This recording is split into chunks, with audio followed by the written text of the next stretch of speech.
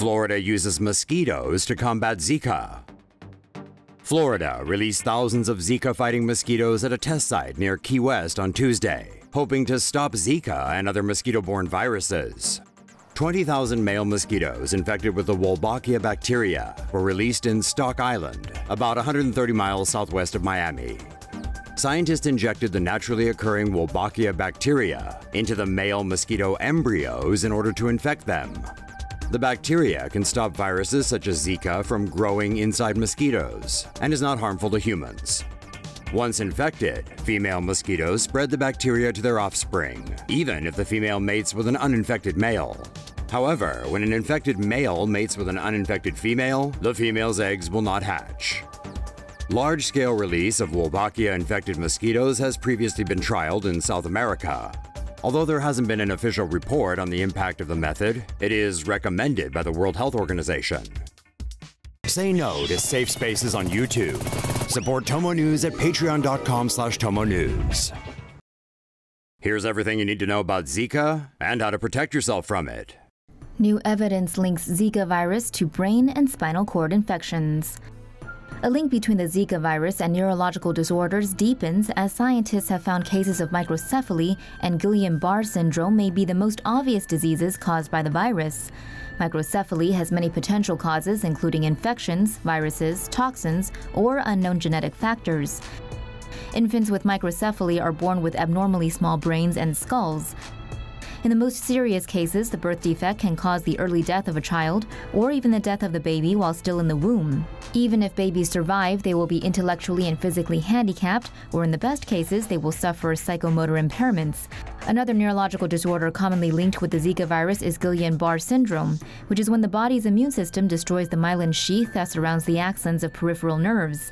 The first symptoms of the syndrome include weakness or abnormal sensations in the legs, which gradually spread to the arms and upper body and eventually lead to breathing difficulties. After observing the virus replicating in brain tissues of aborted and stillborn fetuses, scientists now suspect the Zika virus can act directly on nerve cells. Researchers also believe the virus may attack nerve cells directly in adults.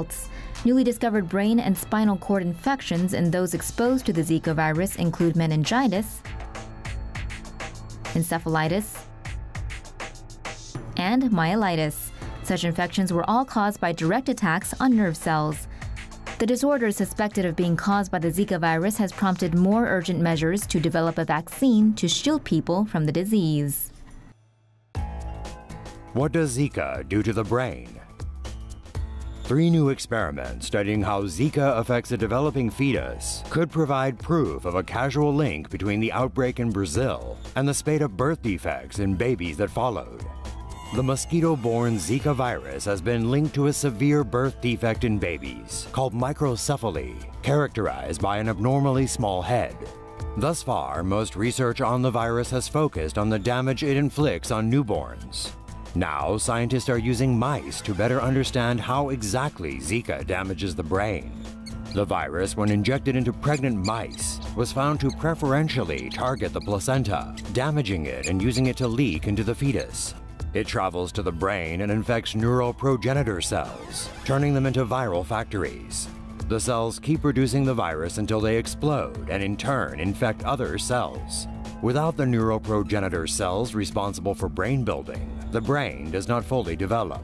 Mice fetus whose brains were directly injected with the virus developed structural abnormalities in 3 to 5 days. The abnormalities were similar to those seen in babies with microcephaly. But though these findings are significant, they are not conclusive, since tests were done on mice and not pregnant humans. How the Zika virus infects the placenta. Researchers claim they have discovered why the Zika virus infects unborn children via their mother's placenta. The placenta usually sustains the fetus, providing nourishment and defending it against infections.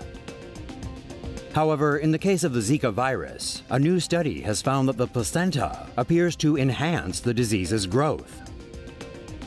Emory University researchers found that the Zika virus infects immune cells in the placenta and replicates without killing the host cell.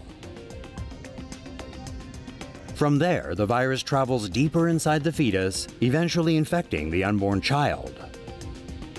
What's your take? Do you think this discovery is going to help us combat the virus, or is all already lost? Say no to safe spaces on YouTube. Support TomoNews at patreon.com/TomoNews. 6 ways to protect yourself from Zika. With the Zika virus continuing to spread across the globe, here are some useful tips for protecting yourself from the dreaded disease. There are a number of ways to minimize the risk of contracting the Zika virus. If possible, avoid traveling to areas with reported cases of Zika. When possible, remain in air-conditioned places, and make sure to shut screens on windows and doors. When heading to areas where you may be vulnerable to infection, apply insect repellent to exposed skin. In addition, it's advisable to keep your body covered as best you can, with trousers and long-sleeve shirts. Pregnant women should use protection during sexual intercourse. Abstaining is the only way to eliminate the possibility of contracting the virus through sex. Lastly, when going to bed, use mosquito nets to protect yourself from infected mosquitoes while sleeping. In the United States, the Center for Disease Control and Prevention has reported 2,722 cases of the Zika virus as of August 31st.